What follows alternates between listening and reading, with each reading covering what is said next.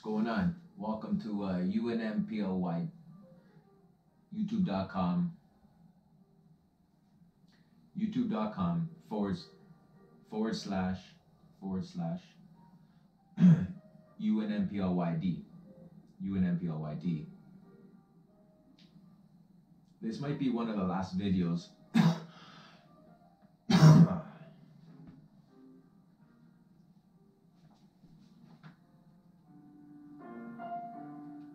If you get to play that in the background. Oh man. Only got a couple seconds, then we do.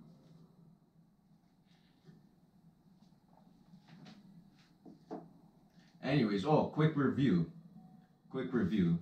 Not on Mozart, but we're doing the review on the app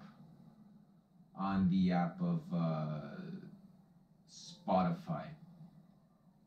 On the Spotify app, if you have a playlist, and it's weird. You would say it's when you accidentally. There's probably like other individuals out there that have encountered this situation before, and leave a comment down below to let us know if you also experienced this too.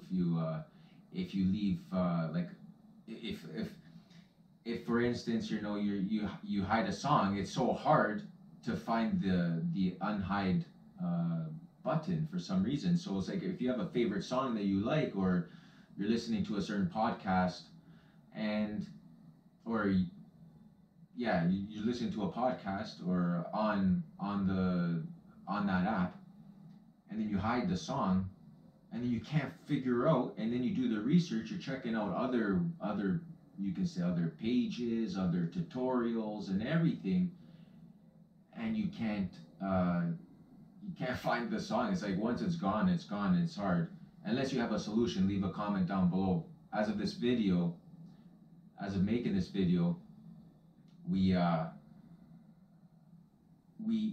can't seem to figure it out. We can't do it.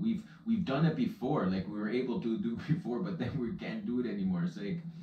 It's like they make it kind of difficult for the app, whoever's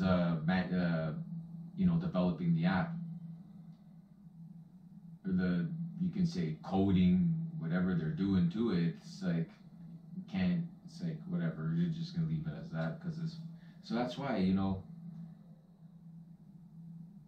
maybe the next video from here would be say a year from now, and then come back and do a review. See how long it takes for the app company to fix the solution and make it not just for UNMPLYD, youtube.com /UNMPLYD station, so we can at least listen to something like without losing the song. Because say if you're into working out, you're doing fitness and you're going out for a jog, and then you hide one of your favorite songs, you accidentally hide it, you don't remember it, you can't, maybe you say you forgot the name, or maybe that's why you have to find the album.